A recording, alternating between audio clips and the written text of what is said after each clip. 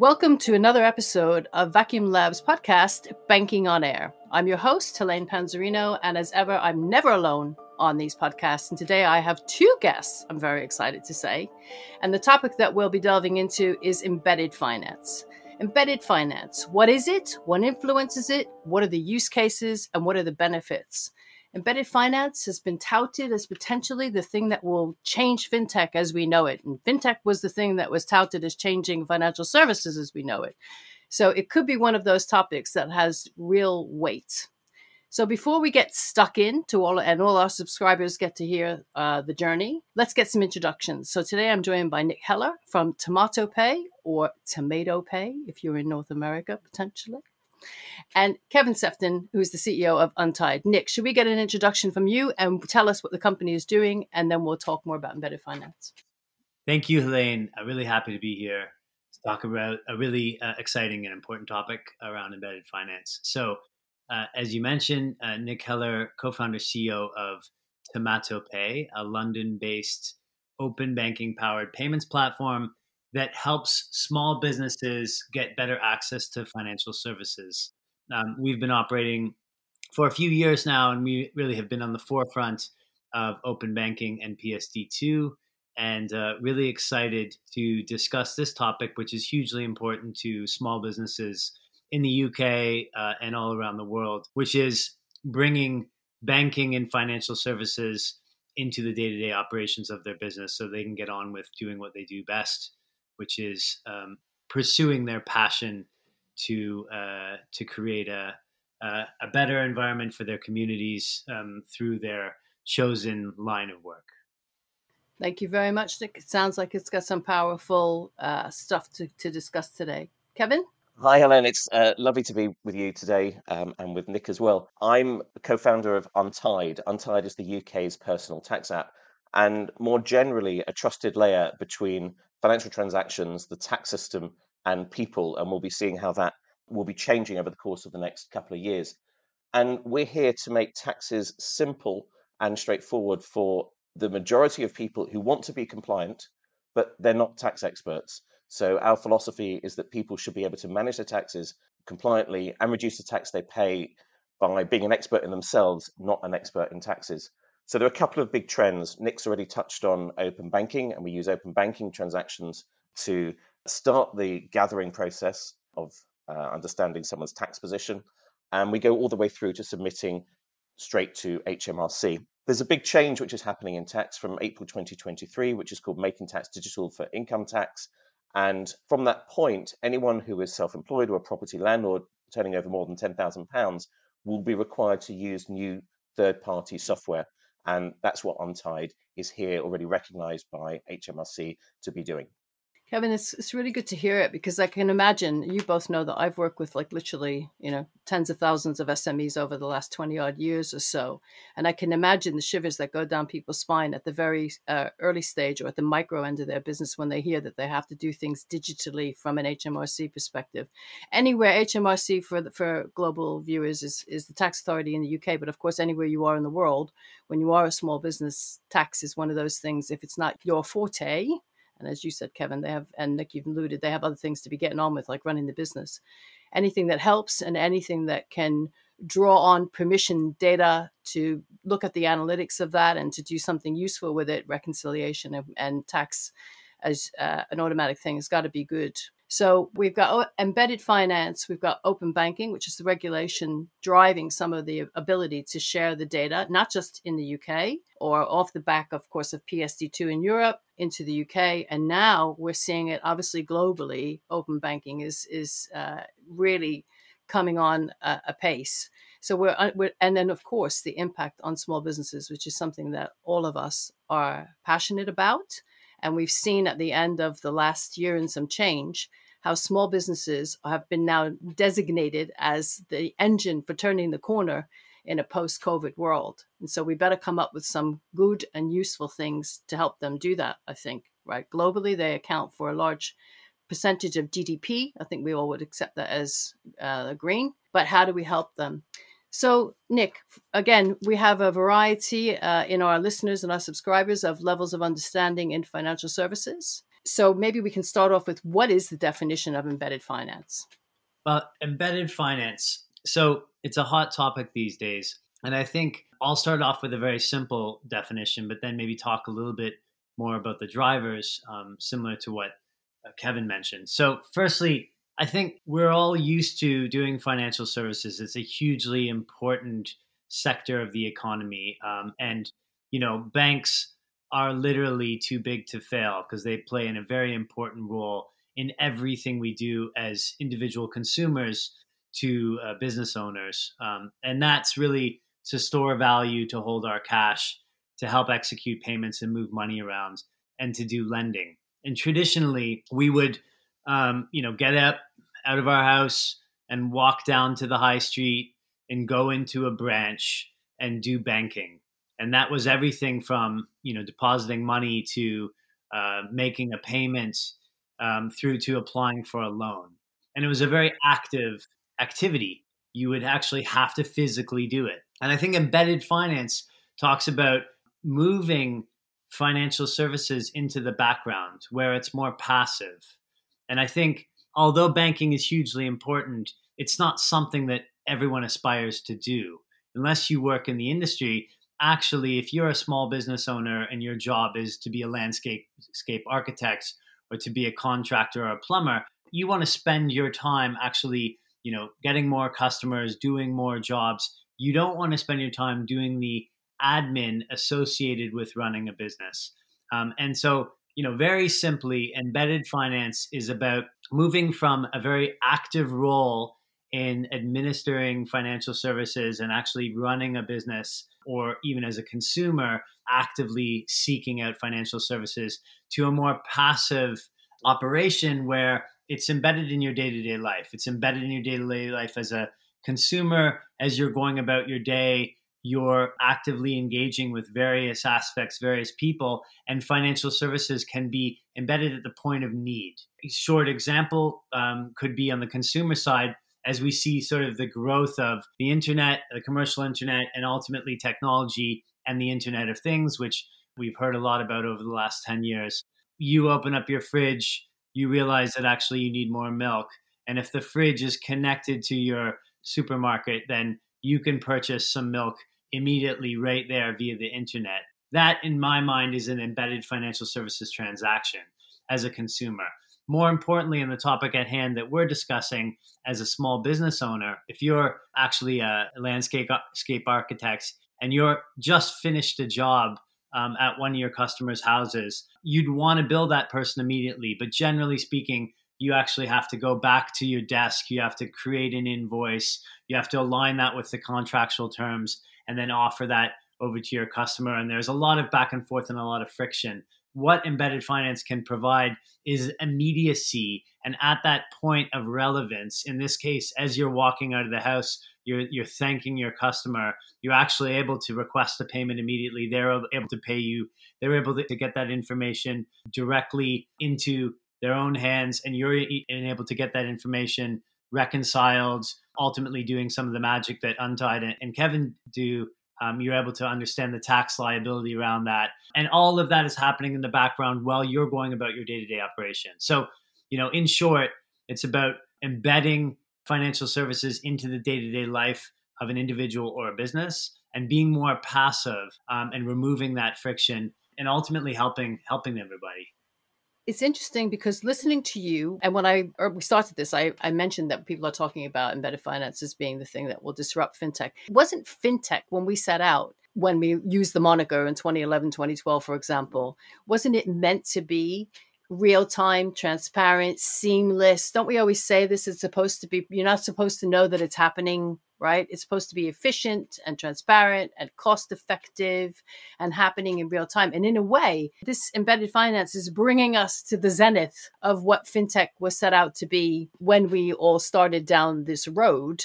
So it seems to me that they kind of go hand in hand. And actually, this is the pinnacle of what fintech could be. So it's interesting that some people are putting out a sort of a potentially doomy, gloomy situation, when actually I think this is a great situation for it. Well, we're about to cross the chasm, I would say, into the mainstream because of internet penetration, because of the fact that you can embed financial services into everything that we do, which, actually brings us into the enlightenment time of fintech, which is actually everyone can become a financial services provider without being a traditional bank, which has a massive, cost associated with it, not only in terms of regulation, but also in terms of setting up that type of operation. So this actually, pardon to use another buzzword, but it sort of democratizes and it's distributed financial services that can be anywhere. So I think this is actually a great time to be in quote unquote fintech. And we're just sort of about to cross the chasm into mainstream. And it's a really exciting time.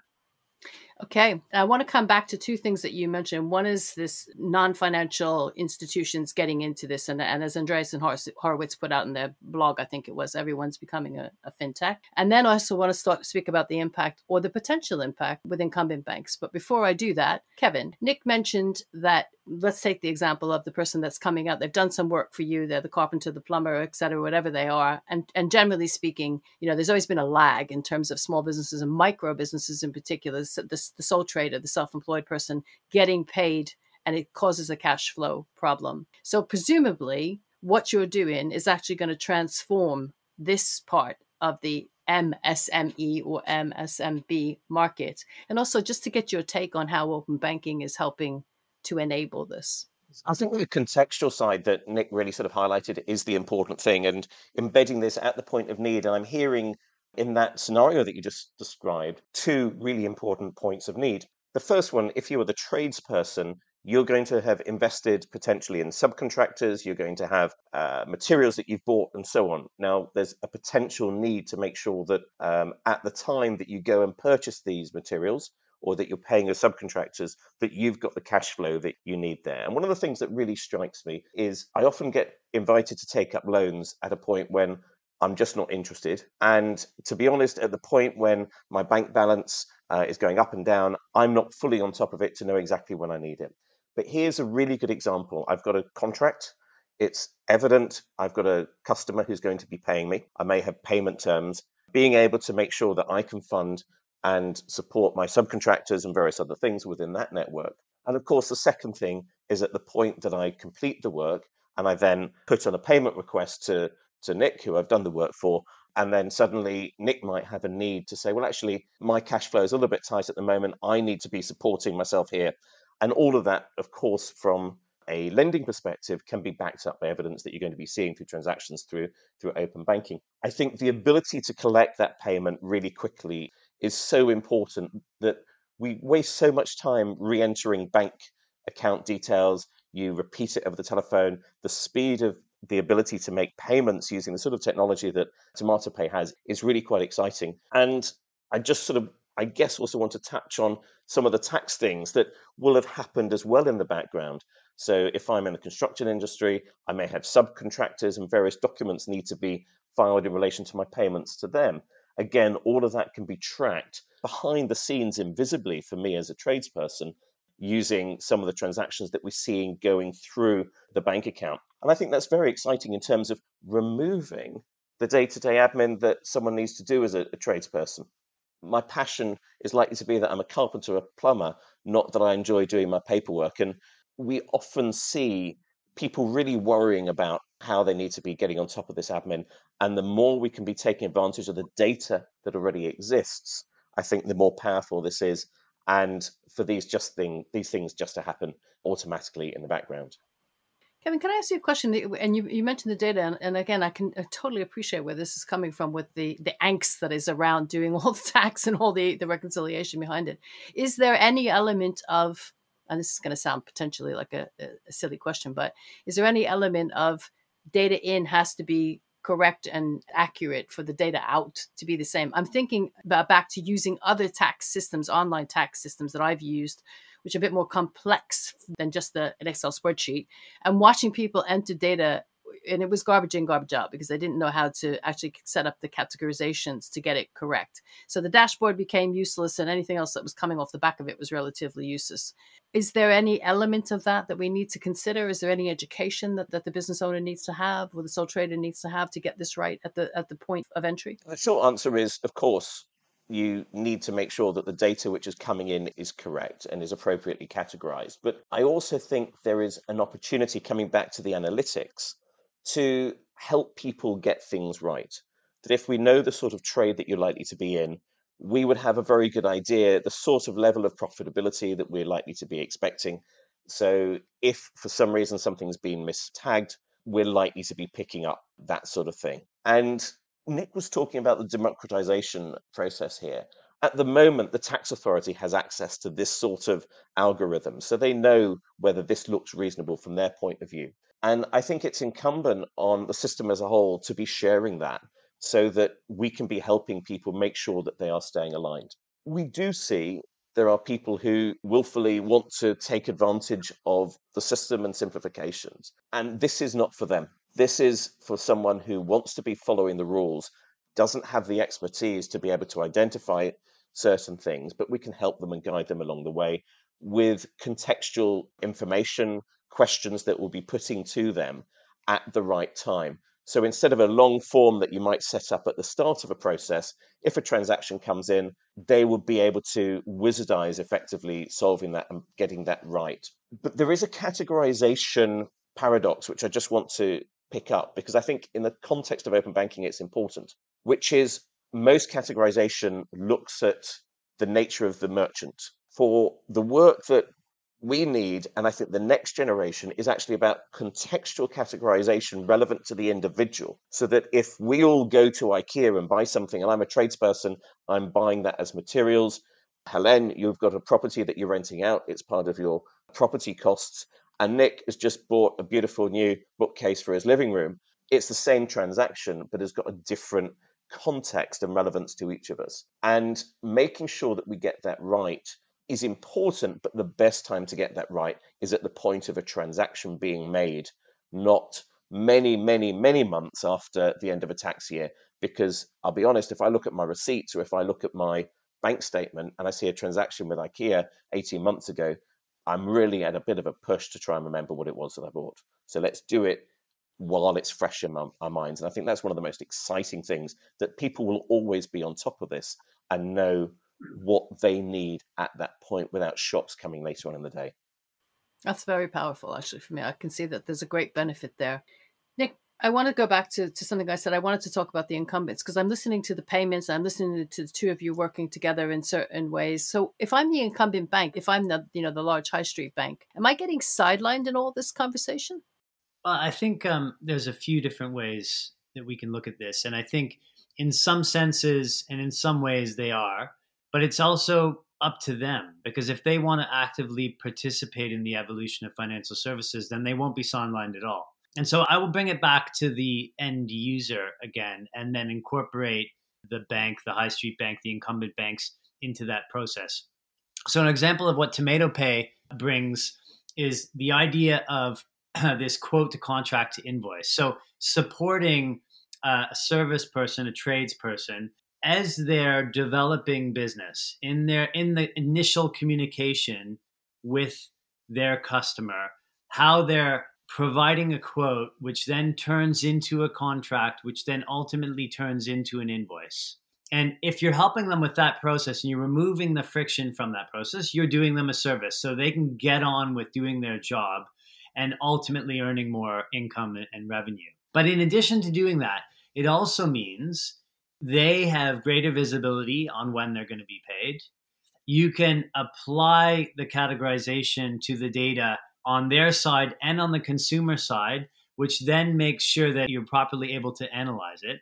And, importantly, as Kevin said, you're able to apply tax treatment to that. Now, if you're a bank, if you're an incumbent bank and you're offering a service like that, it opens up a wealth of possibilities. Not only are you better engaging and servicing your customers by giving them the opportunity to gain time back by using a very sophisticated yet easy to use invoicing platform, but you're also gaining interesting data and intelligence on those customers. So not only will you see that they're going to be paid in 15, 30 days time, you'll see the transaction, you'll see the tax treatment around that, you'll see that data point, and you're able to offer financial services to that customer then at this point of relevance. at this moment in context, do you want to finance that invoice before it arrives? Do you want to take out some sort of a merchant cash advance and repay a loan based on future revenue?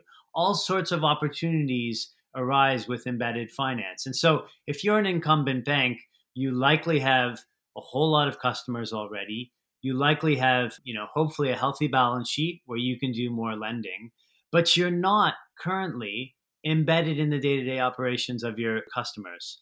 And so this gives them an opportunity to actually be very value add, offer a win to the end business, the end consumer, offer a win to the incumbent bank who can put their balance sheet to work by lending in a faster, more efficient way because they have better access to data and ultimately have a better view of risk and lower risk when you're doing things like revenue-based finance. So I think the opportunities here are huge for incumbent banks, but it's their decision of whether they want to participate or whether they want to sit on the sidelines and use the traditional methods of banking, which we know are becoming increasingly outdated and are very expensive. So don't actually add to the profitability of being a bank. That is fascinating. And I think that really puts it very succinctly as to how, particularly for the segment that we're looking at, the SME, the SMB of a certain size, not the larger corporate where the banking arrangement might be different, is giving, in this case, we'll talk about the incumbent or the high street bank, a leg up, an actual leverage to be more productive, to be more efficient, to get more money out the door, and actually to empower the relationship manager, if there is one,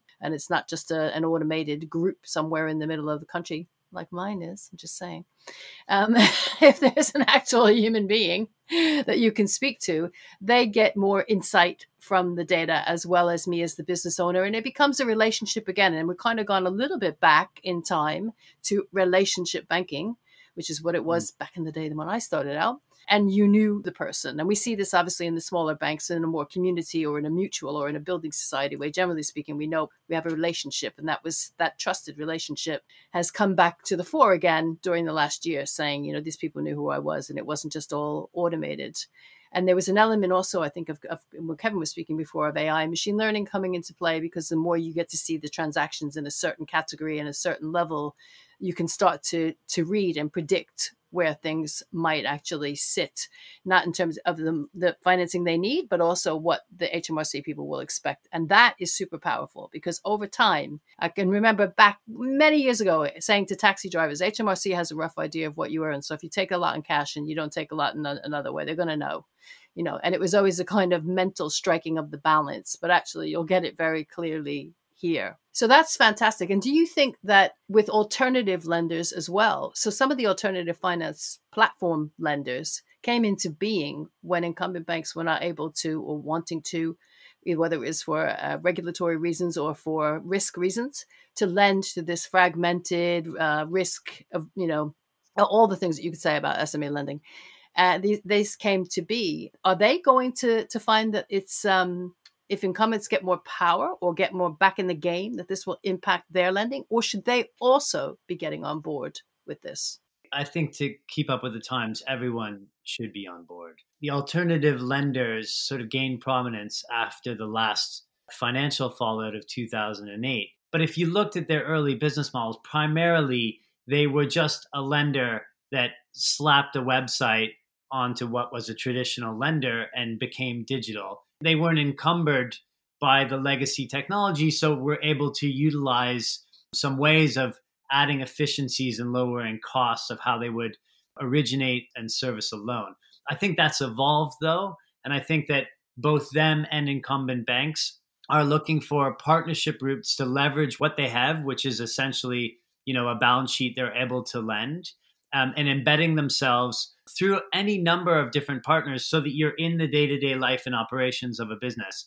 The incumbent banks obviously will always have an advantage of a lower cost of capital. So I think there is a little bit of a threat there from alternative lenders, but alternative lenders have just been traditionally faster and better at lowering their costs, and in turn have been faster to adopt these new technologies like open banking and others. I think that the playing field is starting to become a little bit more level, and that the banks, as they lower their costs, are able to go down to the smaller sole traders, micro SMEs, because their cost of origination and servicing is lower. As a result, they can get, profitable at that sector. And that's going to impact a lot of alternative lenders. But so I think everyone has to be thinking about using technology like Tomato Pay and Untied, and embedding themselves in the day-to-day life of these businesses. That's, I think, just the trend that is not going to stop. It's only going to increase. I wish that people could see what's the excitement that's happening inside of me, even though we're just on the airwaves, because this is very exciting. I don't want to put a damper on it, but I want to ask a question about non-financial institutions in this space, because there are online marketplaces that we have our data and have our trust to a certain extent. And if it comes up in the transaction to do something, am I likely to do that? If it pre-approves me for something or lets me buy now, pay later, but I can start the process now and it's happening in the transaction, it's happening for real, as you said, and we discussed that would be fintech at its zenith. Are they a threat or are they a partner, or where do they fit in all this? I think they're a huge partner in this. I think there's a significant opportunity for all of these platforms from many, many, many different perspectives. And your question there was really, I think, a little bit guided towards some financial services, but actually there's so many things which are happening in terms of compliance and the need to make sure that that is actually dealt with at the point where it's actually relevant. Now, we're talking about fintech, but whether it is compliance in terms of product compliance, electrical regulations, product regulations, we're all buying stuff from a global marketplace today. And I still want the absolute assurance if I'm buying something which is advertised in a certain way, it is going to be safe. And particularly if it's something maybe that children are going to be playing with, is it a toy which actually complies with all the regulations? And embedding that in that marketplace is going to be critical. And the same applies then to all the financial services that exist on the back of it. And I'm going to give you a little bit of a parallel. If as a business I'm buying things from a marketplace, in theory, what I would like is that transaction automatically landed on against my VAT account, and it landed against my my P&L. And the data can flow if we want it to flow. And I think what we'll find is that the marketplaces going forward that are really working to the business community will find that this data moves in a much more streamlined way. And I don't even need to do anything, but suddenly it's there, appropriately categorized, the tax claim is made, and that's good for me as a business. And it also happens to be good for the tax authority. And on that note, the tax authority often has to now collect money. We're obviously in a post-Brexit world, but goods coming in and out of the country, making sure that that is done in a way where the tax authority gets the money that they need to allow the goods to flow through the border as quickly as and seamlessly as possible. And it does strike me that one major software supplier, I'm dotting around a little bit, one software supplier that we use over the course of the last 12 months, the tax treatment of the services they've supplied to us has changed 3 times. So if that's changed 3 times just for one business, how many other things are there that we need to be keeping track of? And I think the platforms are a great place to be doing that, whether that's Spotify, whether that's eBay, whether it's Amazon, whatever it could be, or some of the big B2B platforms. And I think it's tremendously exciting to be getting that context there. Can I also come back to your question about banks? Because I think one of the real challenges for banks is the SMEs that Tomato Pay and Untied and others are really focusing on sit between 2 stools in these banks. We're not proper large-scale business customers who are happy to have a relationship manager pay however much money a month for business banking services, which we can't quite identify the distinction, and we get a little plastic thing, a card reader, which is all very complicated. And yet what we want to be doing is we want to be using our personal current account to be managing what starts off as a hobby, becomes a side hustle, and then may become self-employed activity at a larger scale. And the banks are very awkwardly uncomfortable about that because they say, well, you're not really meant to be putting business transactions to your personal current account. It's against the terms and conditions. So I think the opportunity, whether it is for new entrants or for incumbents, really sits in this space, which is going to grow between a business account and a personal account. And those that succeed will be the ones that offer services that are relevant to those in that space. And I think it's too early to predict where the hook is going to be. It might be your bank account. It might be a shopping platform. It might be a card. It might be that you are literally looking to make a payment request, and you come straight to TomatoPay, and you see that explosion that starts around TomatoPay and other services because of that. And I think it's going to be really exciting to see where these hooks actually are over the course of the next couple of years. It's a very good point, because it is like no man's land, isn't it? In terms of a bank, you don't want to overpay for something that you don't need if you're not of the size. And then you get all muddled by using your personal credit card, your personal cash, trying to extract it from your personal account, put it in the right categorization to do your taxes. This is like an age-old problem, right? It shouldn't matter. It shouldn't matter Yeah, which account it is. And I think that's yeah. the key thing. Philosophy in the past was keep things very separate. And now we can, it's really exciting. You can intermingle it and then suck out the data using the technology and the analysis to make sure that we identify what is relevant, whether it's something to borrow against or it's something for other admin purposes. And why are we still trying to gouge businesses for fees when there's a 22 billion pound funding gap in the UK and a 4 trillion pound funding gap globally? They want a loan actually so that they can grow. And if that's where you're going to make higher margins anyway, and that's the core of what you do, then I think that fee business where you're gouging should just go away. And to answer your point, in my view, I mean, I think it's a huge partnership opportunity for incumbent banks. I mean, you see Goldman Sachs with Amazon, you see Goldman Sachs with Apple. Those are maybe a bunch of 100-pound gorillas dancing. But the same thing goes if you're Spotify, as an example, you see who's a hit maker and you see the trends happening with those artists. You're not a lender, but you might be a broker. And actually, in this world of embedded finance, we could also call this connected finance. And maybe who it's going to disrupt is the brokers, because the brokers, that sort of, intermediary, do they really need to be there? Are they changing because they're actually embedded finance offers this solution, whether you're, a taxi marketplace or a food delivery service, and you have all these different sides, the consumers, the sole traders that are working for you, the businesses, you have all of these different elements that is just flowing through, and seeing that data that you can actually broker a bunch of different services, whether it's tax or lending or other things. So I think that's the real exciting part. If I'm a bank, I want to do what I do best, which is lend and have a balance sheet and find the opportunities of where these customers are. Like now, if we go back to what I said in the beginning about saying this is very disruptive, this is really game changing. And I think for our listeners and our subscribers, now you have a much better understanding, I'm sure, of what it is, what the power of embedded finance or connected finance is, where all the stakeholders and partners and players along the way can benefit, where they may have to make some conciliatory noises, take a bit less, but also empowering the business owner, be they a sole trader or a very small business as well. This to me is a quiet revolution. And I'm so glad that the two of you are working together to make this happen. I feel quite privileged to know you all. And I think we should all have that same feeling in listening.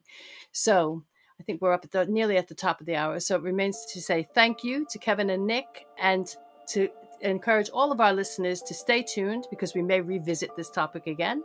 Subscribe and join us on all the usual channels. See you next time.